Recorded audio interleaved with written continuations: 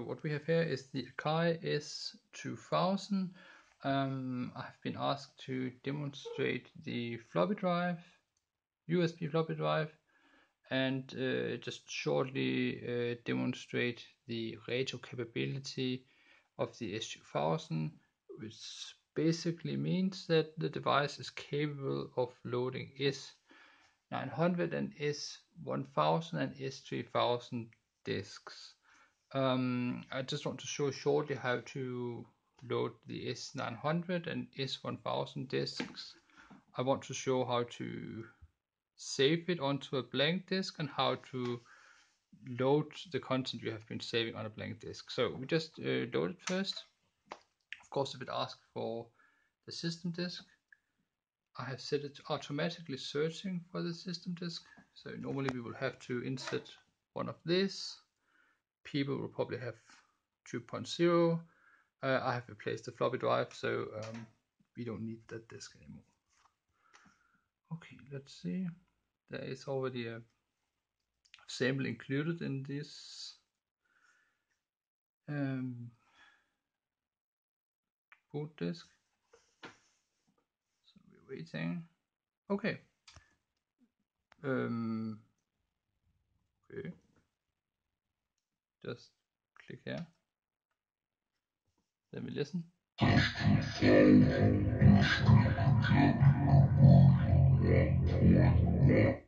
Wow.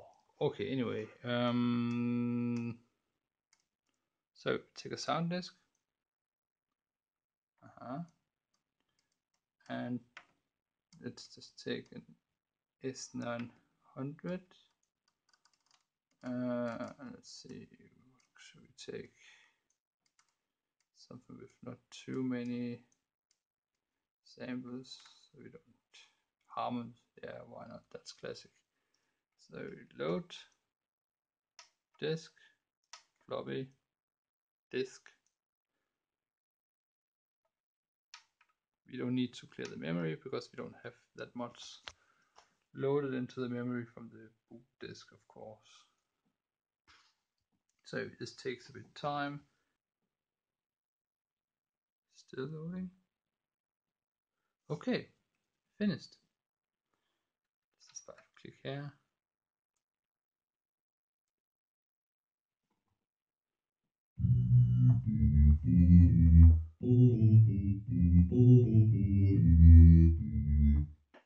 See Harman pads. Preset.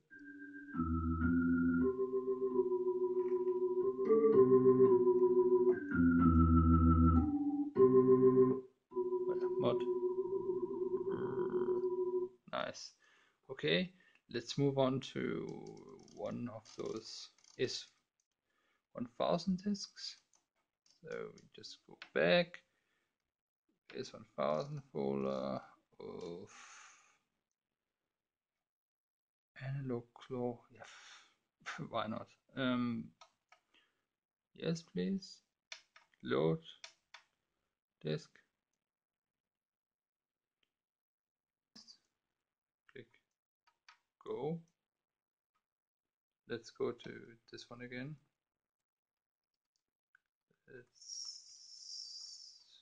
Let's go to sample instead and find our sample.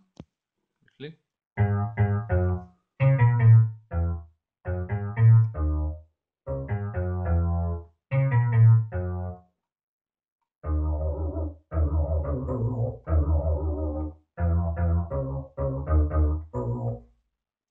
Wow, that's cool. I like that.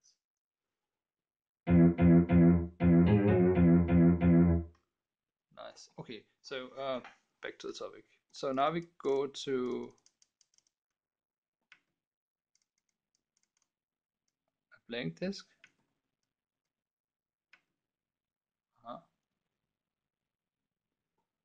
And we click on save, save to disk, floppy disk,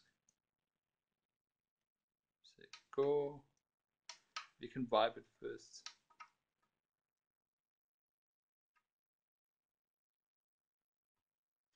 Okay, now it's saved all the content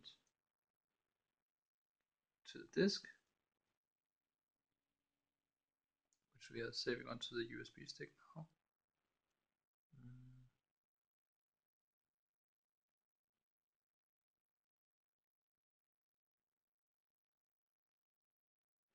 Okay, so as you can see here, we have more in the memory than you can save on a disk. So we just click abort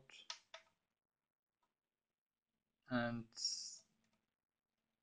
let's see what happens now, because I didn't make two blank disks. Anyway, let's just give it a shoot. So we restart now the device, and when I click again here, then it will start booting. So what we saw before is an illustration where you have to save your presets onto two disks, because we have more in the memory than you can save on one disk. And that's not a problem. Let's see how much we got on. We at least saw this S900 samples which got saved before, and probably one of these S1000 sounds. Okay, so there's nothing in the memory beside those demo sound. So we scroll to this blank disk we saved on before. Okay, click on load, we choose disk, floppy disk, load, we don't need to clear the memory. Yeah, of course the smoking sample was also included on this disk from the boot disk, of course.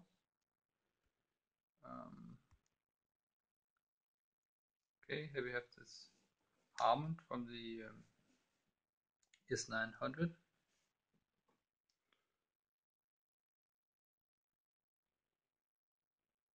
And after this has been loading, then we will just shortly load up one of the sound and just hit the keys and end this video.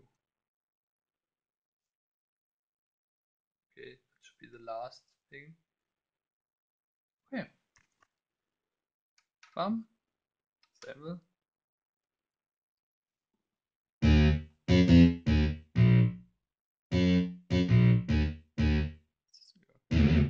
Nice.